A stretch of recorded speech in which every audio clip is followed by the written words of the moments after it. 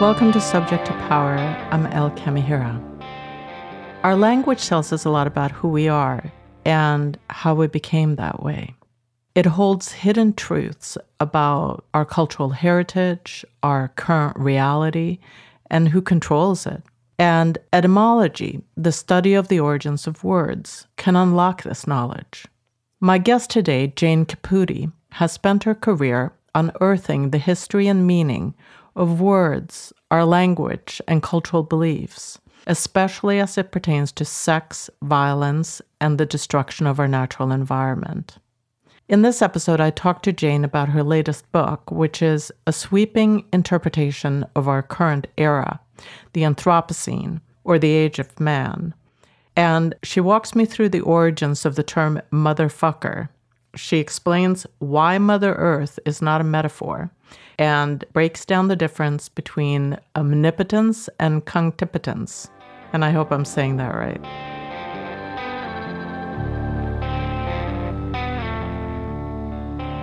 You've written quite a few books, but I wanted to focus on your latest book called Call Your Mother, a deliberately dirty-minded manifesto for the Earth Mother in the Anthropocene. Yes. Which I really, really love. There's so much in it. It's so sweeping and kind of dizzying to read because you go back and forth in time and between really big concepts. And so I wanted to start with talking about shifting epistemology. And epistemology is like a big word for who the knower is, like who gets to impart the knowledge. Can you talk a little bit about what you wanted to do with the book in that regard? Yeah, epistemology is one of those big words, but it is like who gets to be the knower and how do we know what we know, if we know? And certainly, those of us who have studied patriarchy or heteropatriarchy or white supremacist, all of those things that we know are packed into this kind of domination system now, has also controlled how we know what we know. It controls and defines. Gerda Lerner wants to find patriarchy. It's not only the domination of men, but how this elite group gets to define reality. So what we know has everything to do with what we understand to be reality. And when you look at alternative epistemologies, which I absolutely consulted and tried to practice in writing this book, for example, the great thinker and scientist Robin Wall Kimmerer, who draws upon her Potawatomi heritage to say that you have to know something with all four aspects of your being. And I hope I'm going to get them right.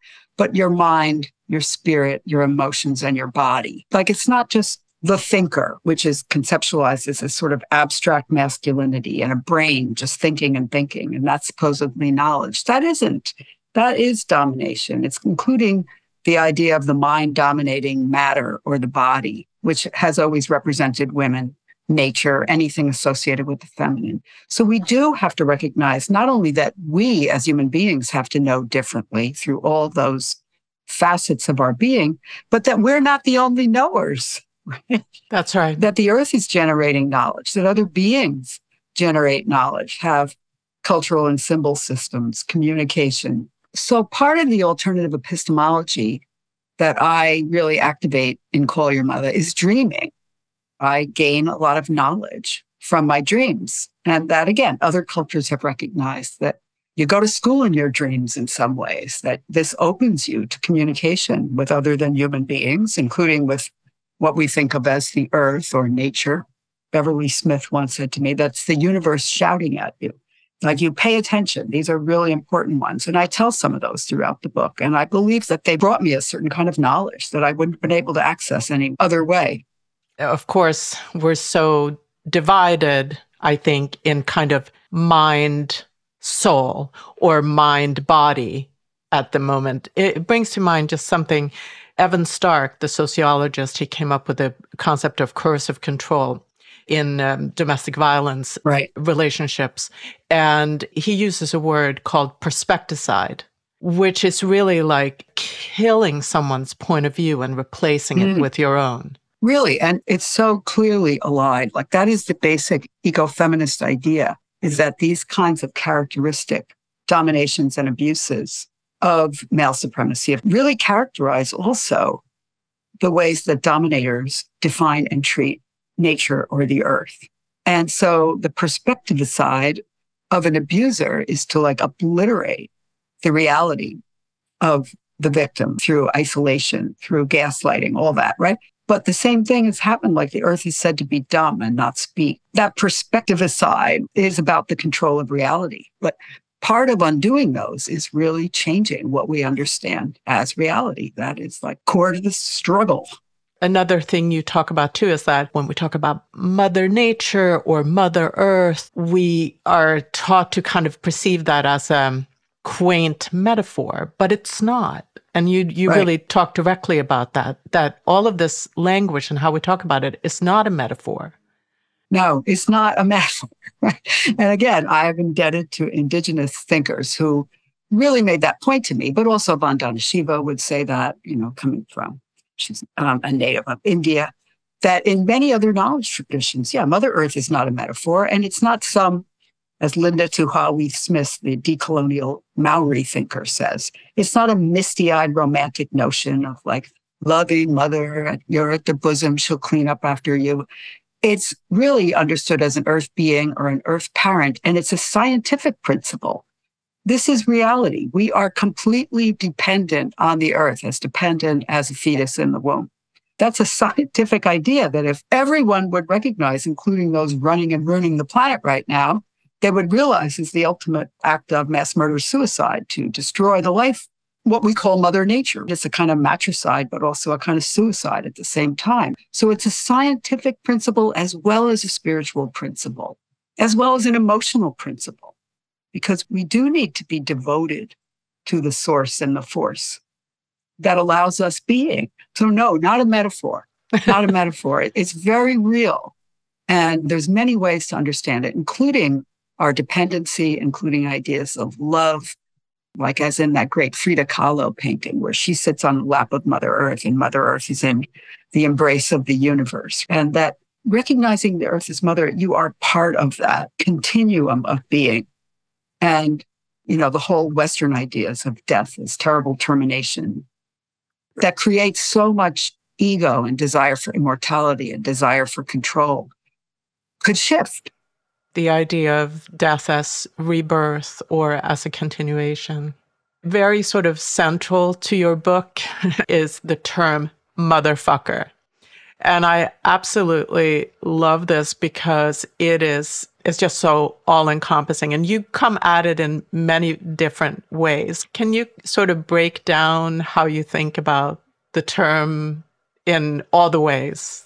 Yes. Okay, first I'll say, of course, it's not my term. It really is a term that came out of the extraordinary genius of Black English, Black language in the United States.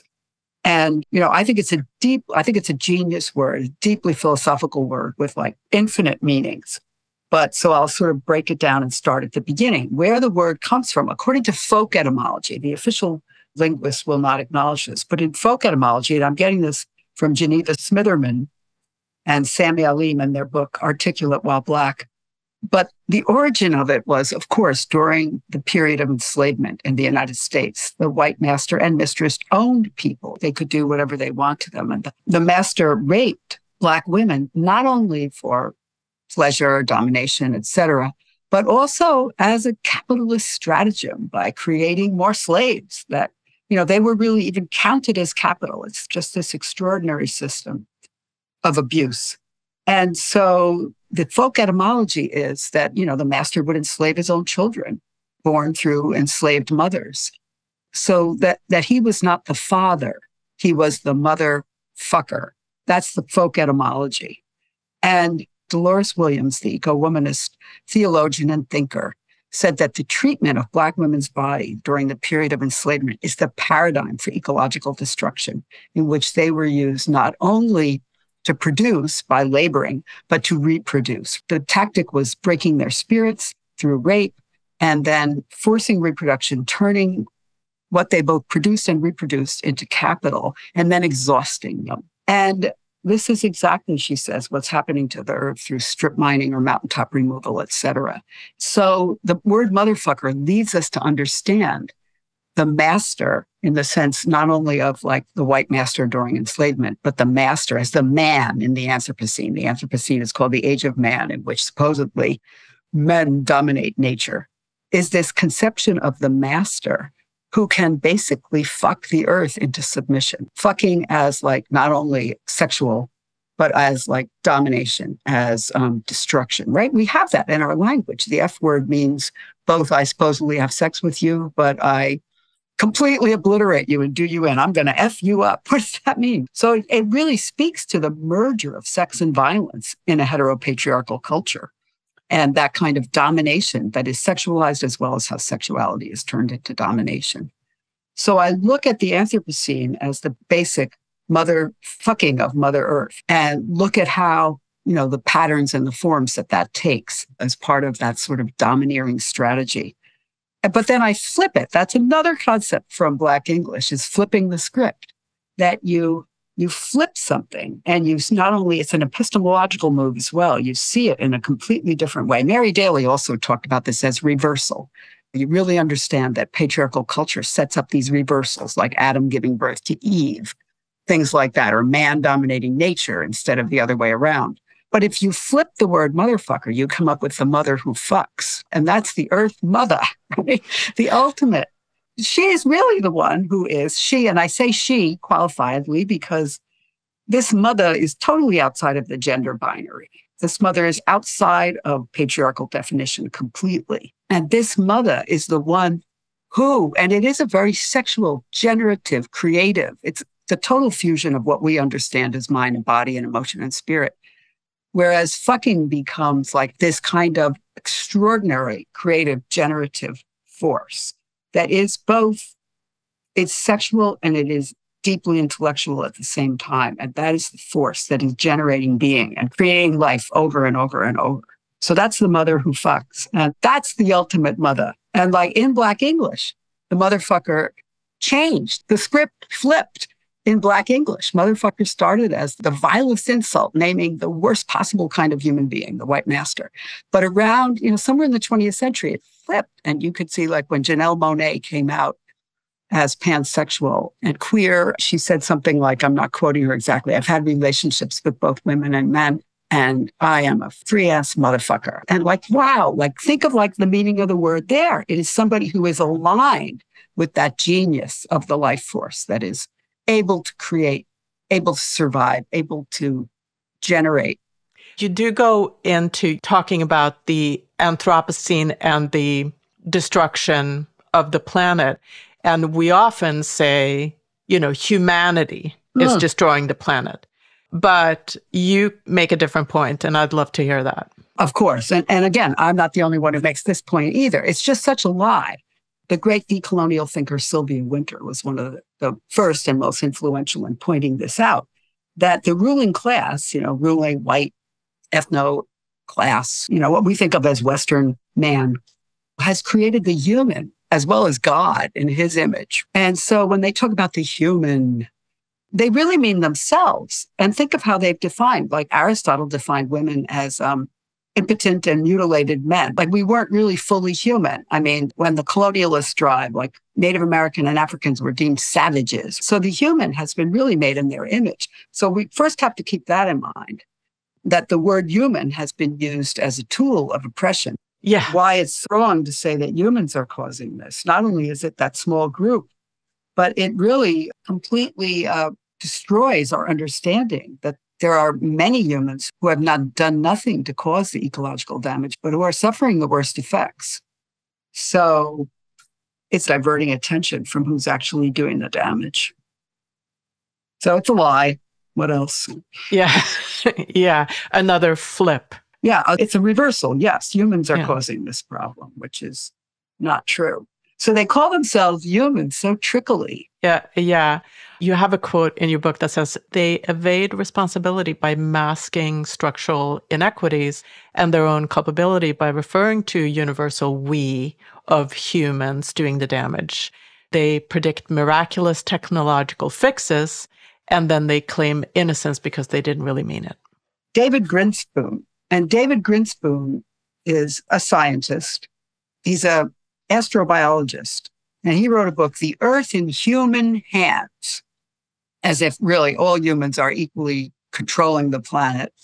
And he says, we, whoever we is, we suddenly find ourselves sort of running a planet, a role we never anticipated or sought.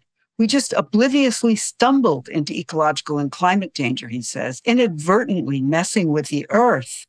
He says humans are really not criminals, but like an infant staring at its hands, wondering what he could do.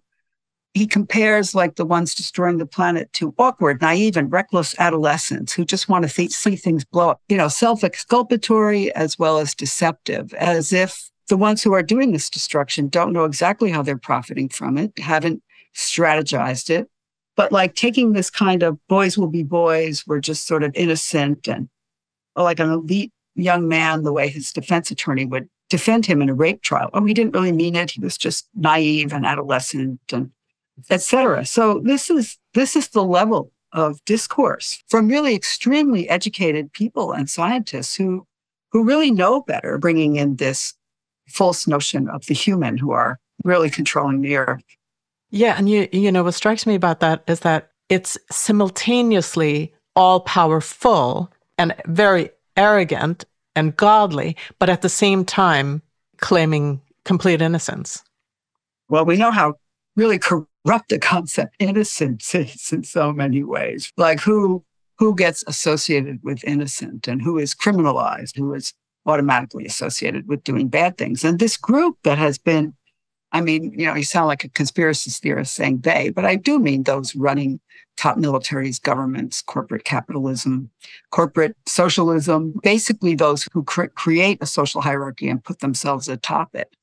They have presented propaganda for forever of themselves as the clean, the innocent, the rational, the righteous, etc., and really criminalized everybody else. And they're adopting this mantle of innocence, and they are taking that, all those stereotypes they've generated about themselves and using it here to justify or to excuse the damage they have done and that are continuing to do. Yeah. You mentioned it earlier, but I want to kind of circle back and dig into a little bit the concept of nature as female, that it's regenerative. And then you also talk about how the Anthropocene, or the age of man, is a overwhelm, like it's an overwhelm. Right. Can you talk a little bit more about what you mean? Yeah, I was quoting, in that case, Paul Crutzen, the atmospheric chemist, who was writing with several other historians and journalists about the Anthropocene. And they use the phrase, man overwhelms nature. And overwhelm, has these concepts of like sexual overwhelming, a kind of a rape concept. Christina Sharp, in her book, In the Wake, about the way that enslavement is really sedimented into American culture. Like, what are all the repercussions that continue to this day from slavery?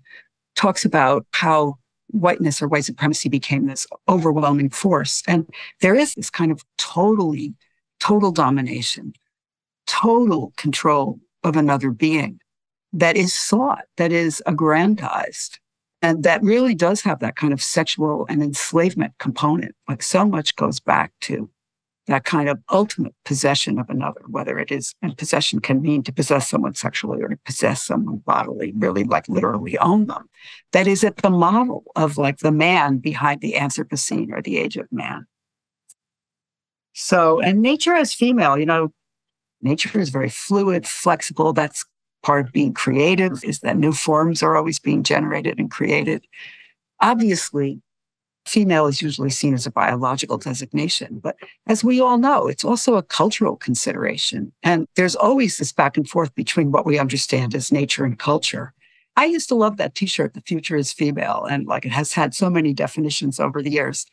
What I think we meant by it in the 70s was that, I think Mary Daly once said to me, if the future isn't female, there's not going to be any future at all. That like, it was a masculinism and that kind of hyper-heteropatriarchy that was in this quest for total overwhelming domination was really going to commit the ultimate mass murder suicide on the planet and everyone else. So that's what we meant by it back then. It's also come to mean other things. But I think that we have to really complicate that understanding of nature as female. Nature is also male. Otherwise, you wouldn't have what we see as maleness. Nature is also intersex. Nature is also gender fluidity. Nature is all these things and more that is even beyond our grasp. So this fecundity that really is found in our bodies, no matter how our bodies are labeled sexually. And I tend to fall into like really understanding what we see as male and female as much more analogous than as oppositional. You know, we're always told that, oh, the opposite sex, et cetera, but that sets up a warring opposition. Why have we gone into this total binary opposition as well as fantasizing and constructing the penis as phallus, as like weapon, as capable of doing injury, as being the agent of fucking in that really dominating sense, and constructing the idea of the female as like this empty space to occupy and violate. Andrea Dworkin wrote about that in Intercourse. Sex is so much at the root of this. Our constructions and understandings of sex, the enactments of sexuality in like these kind of destructive ways, and the kind of erotophobia that causes this alienation from the body, from the dirt, from what we see of its nature, from the muck, right? Which is really, that's what Valerie Solanas meant by the scum manifesto, to get down to the basic scum, because that's the generative source of everything. And it's not easily categorized either. It would totally resist that categorization. You're smiling. I Like love that. one? I love that. And it made me think about something in your book where you talk about the penis, that the phallus and the penis are really different things. The phallus is this, like violent, sort of penetrative symbol that you talked about. But the penis, the actual physical thing, is not that at all. You talk about this. Go ahead. Yeah, no, the phallus is this fantasy. It's a patriarchal fantasy of the penis as this like permanently hard, erect, like unto a weapon. There's a lot of history about the phallus and religious imagery, and it didn't always mean that kind of domination. It really was an image of fecundity, generative. But in patriarchal cultures, it becomes this sort of weapon-like symbol of potency and omnipotence, all power. Like God is basically a phallus, right, in the patriarchal imagination.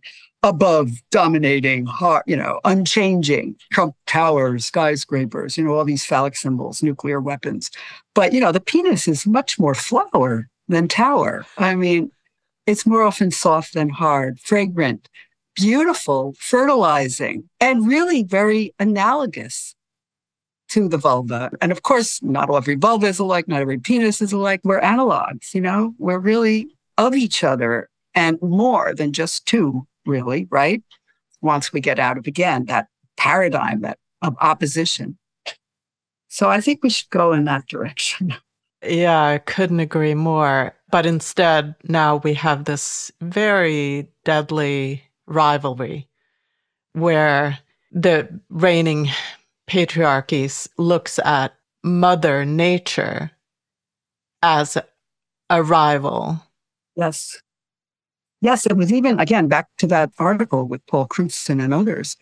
They talked about, rivalry with Mother Nature. And like that comes out of envy, which, of course, really womb envy, because the earth as mother, as like that kind of generative dark space that nurtures, that creates life and continually generating in that cycle of life and death, continually generating life. So they envy that. So they seek immortality, they seek domination.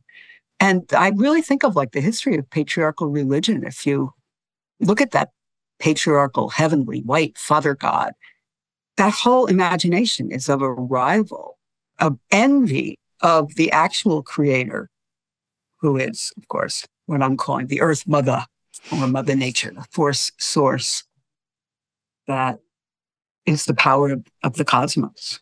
I also wanted to come back to this idea that you talk about the thinking of Mother Earth and nature as this kind of like that we, humanity, are the thinkers and the shapers and the doers, the creators of tools, etc. And you write, all earth beings create, think, make, and shape the world. Yes. This is something that thinkers call speciesisms, which is this hierarchy of species that puts, of course, humans, of course, define it and then say, oh, yeah, and humans are the best. And I think it's an arrogant falsity that humans are superior and humans are the only ones. Animals communicate. There's so much more. Trees communicate. It keeps breaking down as scientists get out of that paradigm and start, oh, that only humans are the ones who can think and create, et cetera. And we need to humbly learn from other species. Like maybe humans are really like, as in some indigenous traditions, the youngest species on the planet, and really need to learn from the teachers who are the other species who have been here longer and know more how to live in a fruitful and sustaining way. I love that dream that the scientist Katie Payne at Cornell University, who studied elephants. And she had some kind of capacity that she could hear on a very low frequency. And when she visited elephants in a zoo, she could hear this rumbling. And she realized the elephants were communicating at a frequency deeper than most humans could hear. And in Africa, she worked with elephants and she understood their complex means of communication. And she had a dream where the matriarch, because elephants are in these groups in which the older female is the leader, appeared to her and said, don't think that we told you this because we wanted you to go tell everybody. And at first, she said, it sounds like the elephant was saying to her in the dream, don't tell anybody. But then she realized, no, the real point of it is that the elephant is telling me, we told you this. You were not like the heroic explorer, conqueror who got this knowledge by studying your research object, elephants. No, actually, you formed a relationship with us and we chose to reveal some knowledge to you. What a different paradigm. So we need to humbly form relationship and ask for knowledge and not think of ourselves as like, it's that whole colonialist explorer motif. It really that is is not a good model for epistemology, to go back to your first question. No, it isn't.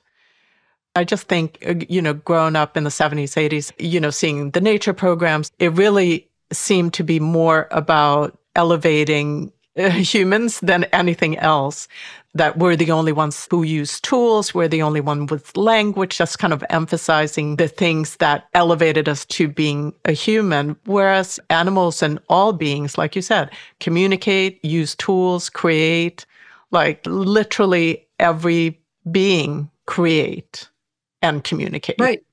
We've all been told, oh, that was just instinct or something like that. But humans are thinking, right? And animals are somehow relying on this thing called instinct. That means they're dumb, but they're like a machine or something. That's this mechanistic reductive view. And it's not true. And it's, again, part of that paradigm that humans as the overlords, and humans meaning, of course, Western man, as the overlords of creation, like the God they have made in their image, dominating even unto making the earth instead of the other way around. Yeah. And also, of course, all those images of nature that we see that leave humans out of the picture completely. That's the original conceit that Rachel Carson and Aldo Leopold, these environmental philosophers from the 20th century, said was the original fallacy, that humans are not part of nature, that we are. We can't dominate nature. We are nature. And so you have to make this original lie that humans are not part of nature and then create nature as this outside entity to dominate. But, it goes back to religious myth with God throwing Adam and Eve out of the garden. And Adam and Eve are told to dominate nature and Adam is told to dominate Eve. Okay, we've seen how that script came out. Yeah. Yeah. And of course, then you have this notion of women being part of nature, but men not. Yeah. If they tell you that you're closer to nature, and, in a way, it should be a compliment. I'm close to nature. I mean, that means I'm really deeply in tune with the life force and source. But what they meant by it is that humans became human by transcending nature, by going above it, by dominating nature. So if you were closer to nature, you were part of what needed to be dominated. You were less rational. In other words, you weren't white. You weren't a man.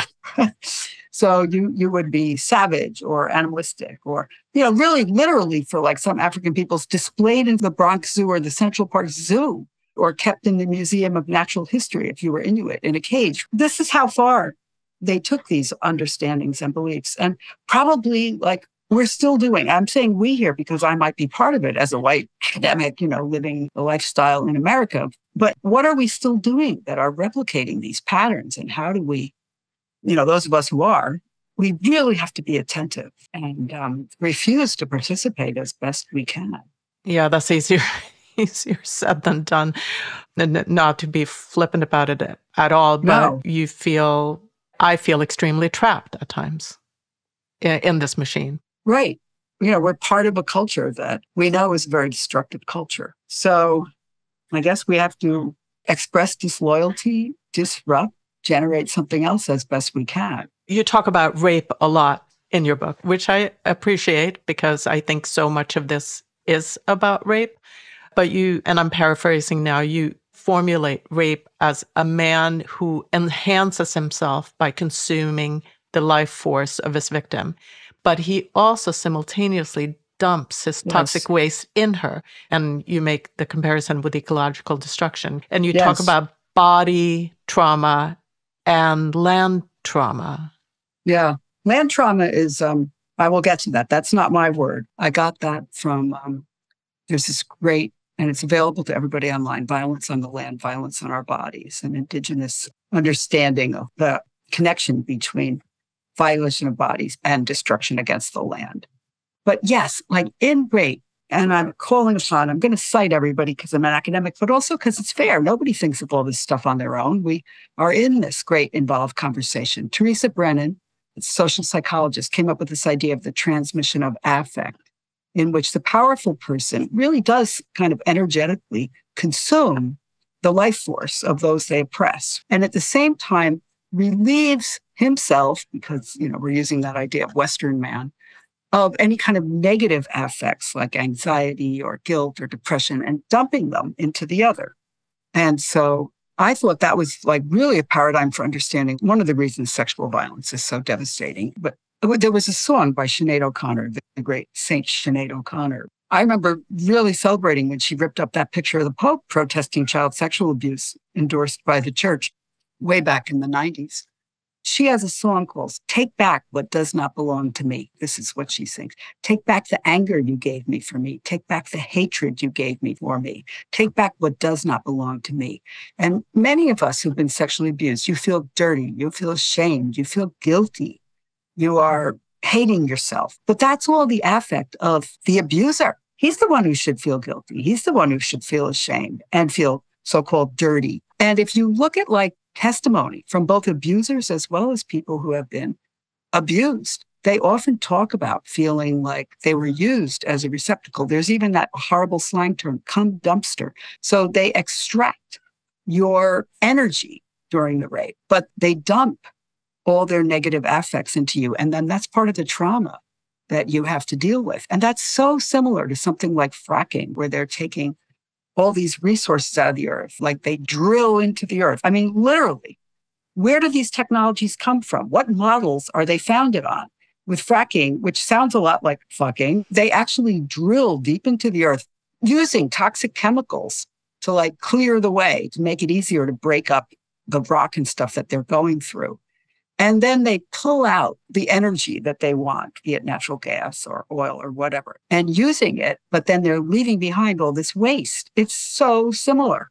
And as that book where I got the idea of land trauma from talks about, that so much of fossil fuels are located on indigenous land. And like they bring in all these outside men, set up these man camps. So not only is there this ecological sexualized violence being done to the earth, and words like drilling also mean like effing in a very hard, violent way. Like drill is a slang word. All this drilling and violation of land is going on with all these outside men being brought in, as well as like the boom and bust syndrome of energy towns. You get a lot of sexual violence. You get sex trafficking, particularly of young Native girls and queer youth. And you get a lot of domestic violence. You get a lot of rape. And this is noticed that wherever there are these extractions of energies in the larger world of rate occurrence of sexual violence.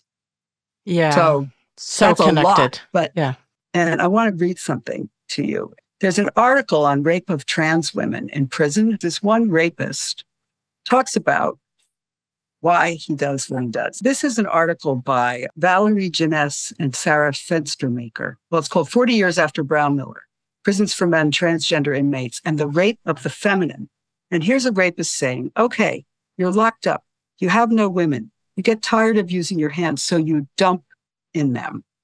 They are like a dumping ground. You just dump your load in them. And, that language of dumping. And if you think of the earth, they extract the energies and then they create these dumps, landfills, or like mining tailings from mines, etc.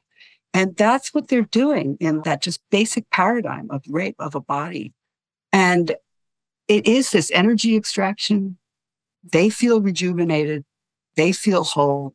And they have dumped what they perceive of as waste into the feminine, who then have to carry it, who then have to bear it, and who are left to suffer the ill effects of that. I think the dumping is as bad as the raping. It's part of it. Yeah, it's part of it. Yeah. Absolutely part of it. And healing needs to take that into consideration, of a kind of exorcism of all that has been dumped into you that is not yours. It needs to go back. Again, understanding that paradigm of gendered and sexual violence that is at the real core of the kind of ecological destruction that is the Anthropocene, that is the motherfucking, the planned motherfucking in that very destructive sense of the planet. I think that connection is just as crucial as anything. You write also, a core intent of rape, activist theorists and survivors underscore, is to silence. I remember in the 70s, I was born in 53, just like breaking the silence. You'd hear that over and over. You'd have these speak outs where it was women mostly talking about like what had happened to them. And everybody saying, name him or tell it. And it's a silencing of your soul, your voice, your emotions, your creativity. It really is meant to shut you down. And so breaking that silence for many survivors has been really crucial. And I think it's also about silencing the earth. Think about it. There's that great book by Carolyn Merchant, The Death of Nature. She wrote it in 1980, and how during the early modern era, in what we Western thinkers call the scientific revolution, during the age of enslavement of Africans, genocide of Native Americans, burning of witches, you have this scientific revolution going on, which they decide that the earth is no longer alive. The earth is an object.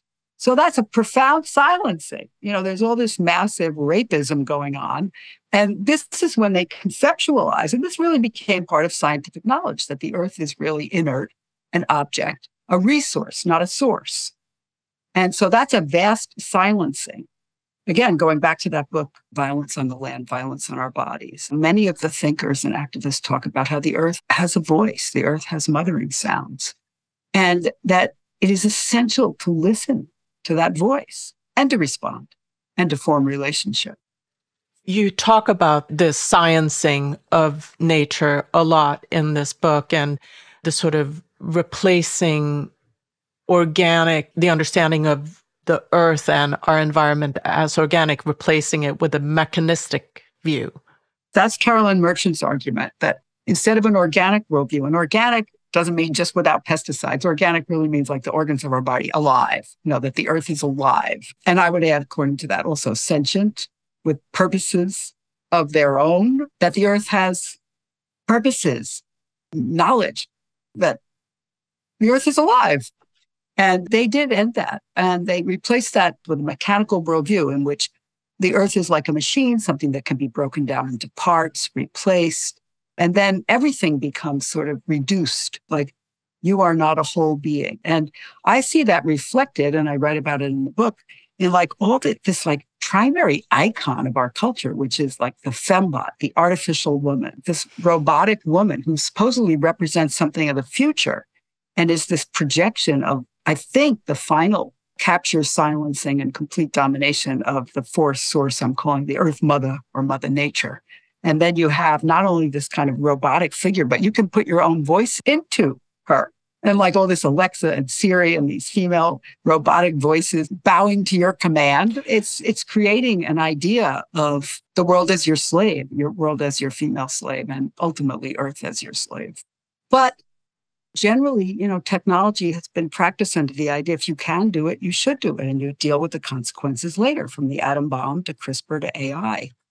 And that does come out of that mechanistic thinking. And so how do we, this is a question for all of us, but if you take this basic ecofeminist paradigm, you have to have consent. And the consent has to be, just like we talk about consent, vocal, enthusiastic, conscious, not coerced. And you have to have a relationship. So before you start messing is, of course, also a synonym for effing. Before you F with nature or mess with nature or rearrange, recognize that you have to establish communication and you have to get consent before you do some of these things that so-called alter nature. And I don't see that.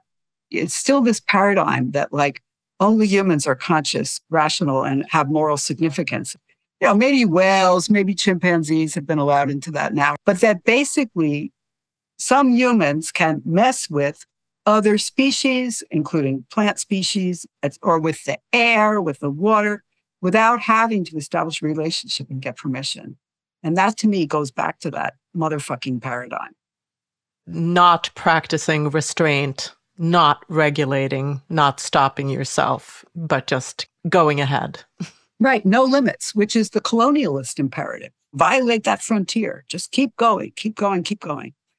Going where no man has gone before, kind of thing, and not asking permission. Obviously, we know nature has its own intelligence and its own agency and its own decision-making. So here comes humanity making changes in this part of things or in that part of things. Well, nature is going to do still. It's not going to be separate from. You're not going to be able to control because you are just one part of nature's intelligence, one tiny part. And that is so true. Like when we think of climate change is nature's response to the depredations, to the contamination of the air that some humans have done. It's regulating. It whips up all these more powerful storms because storms dissipate heat, cool off the planet. There always will be a response. And again, unfortunately, the people who are most going to be hurt by that are poor people or marginalized people who can't flee the city of New Orleans. But, nature is going to respond, and in ways that the humans who think they're controlling nature can neither control nor predict. I did want to get to a very interesting chapter to me about color and aesthetics that you have in your book, which I really, really love. Thank you. Yeah, it's so unusual to see that conversation in this context. But you talk about colorlessness and also color and also artificial color. The Anthropocene, the age of man, comes with an aesthetic. And if you can talk a little bit about all of your thoughts about this. Yes, and I had no idea I was going to write that chapter. I had this dream back in 1999, maybe, that I went to this underground world and there was this bubbling stream of green, sparkling greenness coming up from the ground. And this friend of mine, a native woman from one of the pueblos, I said to her, "What does it mean?" And she was scattering seed to replant native grasses that birds were also eating. And she just looked at me and said, "Feed the green." And I woke up thinking, whoa, what a meaning. Greenness is, like, color is not just some arbitrary thing. I mean, greenness is the chlorophyll in plants that makes plants green. That green chlorophyll can come in other colors, but the greenness in plants that really allows life on Earth as we know it, because it allows them to take in carbon dioxide and breathe out oxygen, as well as generate like sugars or carbohydrates so that we can eat plants, all of that. So greenness is really this principle in nature. It's also the color of life, but also the color of death. When we rot, we turn kind of green, right? Or if we're sick. So it really is about this extraordinary life force that is generative, that sustains life, that declines, that dies, that comes back. And it's all really in that color of greenness. And then this friend of mine reminded me of a song by Tom B., who is Dakota and who wrote the song Color Nature Gone. He wrote it back in 1973, and he was talking about pollution and devastation brought by some humans on the earth. And he saw it in terms of color. The color blue no longer paints the sky, and the rivers have turned to gray. The color green no longer paints the leaves, and the trees have all burned away. People have made the colors change. Color, nature gone. So if you think about it, color is the active force. Color is the painter. And the painting usually is ongoing. Like the colors are continually painting the world. Colorlessness that is replacing it is the aesthetic of the Anthropocene.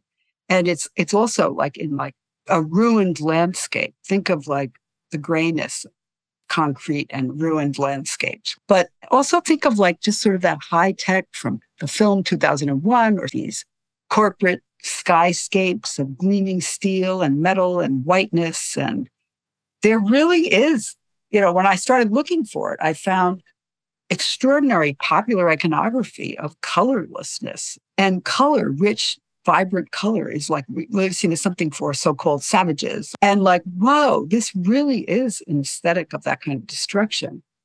And then I started thinking about artificial color, which is, of course, mostly associated with plastic. So you have these plastics made originally from coal, but really derived from fossil fuels that are, of course, not recyclable, that are really overwhelming, in that sense, the planet.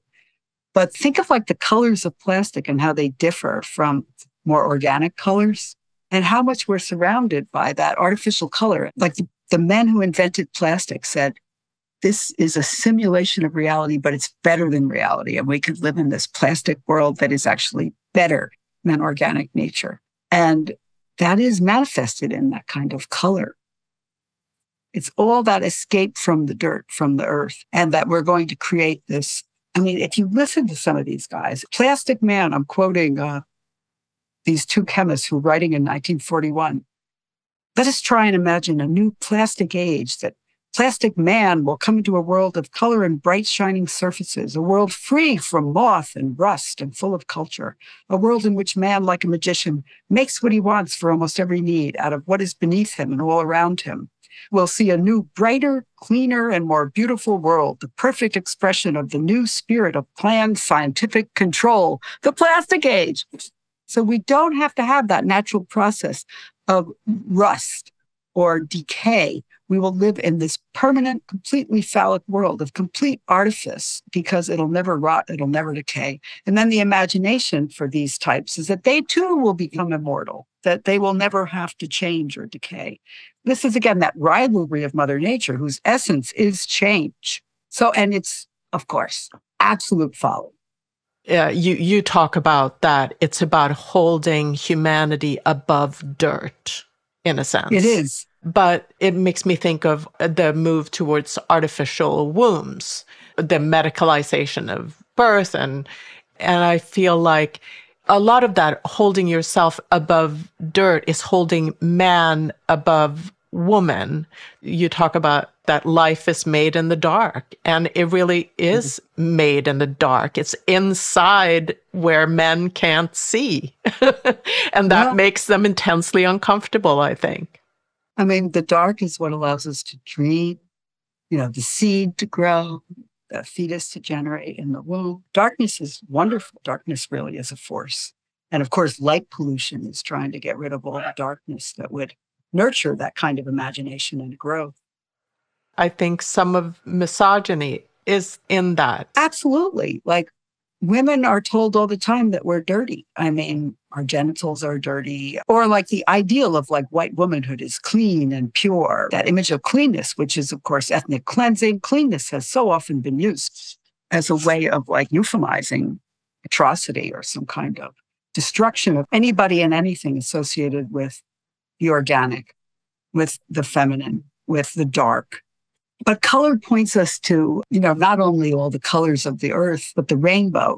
In many world traditions, the rainbow is the symbol of another way of being. The rainbow either as part of like a deity, as in many African traditions, where the deity is understood as all of these kinds of colors. That extraordinary color that comes is this bridge into another world as well. Like, how the rainbow looks like a bridge. And it's always understood as this transformative the possibility of the world really changing for the better is always there. So just one last, you talk about cunctipotence. Am I getting... Cunctipotence is how I say it. Okay, great. Can you explain what that is? Yes. I first came across this concept in Barbara Walker's The Encyclopedia of Women's Myths and Secrets, Barbara Walker. And she does something on the word cunt. And she relates the word cunctipotence to cunt, says that it derived from that. And cunctipotence is a Latin word that means all-powerful. And I contrast it to the word omnipotence, meaning all-powerful. But potency, impotent potency. Potency has become so identified with a man's ability to get an erection. So omnipotence is like, again, that patriarchal God who is really a phallus, who is permanently hard and dominating and all of that. But we need another understanding of all-powerful. And I see that as cunctipotence. Linguists say that it doesn't really come from cunt. It comes from cunctus, which is a Latin word meaning all. But so what? It's a good folk etymology, but it's a different model. It's a non-phallic model of power in which cunctipotence is the power of the all in connection with the all. It is like that extraordinary spiritual force that when we feel absolutely connected to everything that is. It's like in The Color Purple when Shug tells Celie, I knew if I cut a tree, my arm would bleed. It's when Virginia Woolf looks at a flower in the dirt and realizes that the flower and the dirt are inseparable. Or Amber Tam Canty, who is a farmer, was recovering the Black tradition of farming, and her father killed her mother, and she became almost speechless. But when she says when she laid her mother's body in the ground, she knew that this meant the earth was her mother. And I think that's kind of what I was thinking of when I said before that the Earth Mother connected us to this continuum and ancestry and also future. When you really do connect that way, you understand the complete continuity of being that you are a part of. And that is the essence of cunctipotence, which is the power of the all, power that allows us to act to change the world for the better. That's wonderful. Thank you for that explanation. It's a great word, isn't it? Cunctipotence. Love that word. I do too. It rolls off the tongue. Yeah. Well, thank you so very much for this interview. And thank you so much, Elle. I really appreciate it. Thank you. Bye-bye.